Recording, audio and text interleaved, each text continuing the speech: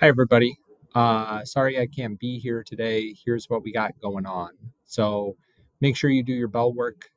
I might check bell work today. We are looking at January 29th in Canvas in modules. 3 items to complete today. Item 1 is your graphic organizer from Friday. If you did not already finish it, please finish it up. Sub has extra copies if you need them. In box number 2, you've got a 10-point ed puzzle on graphing. Learn how to make a graph in Google Sheets because we will be doing that on Wednesday.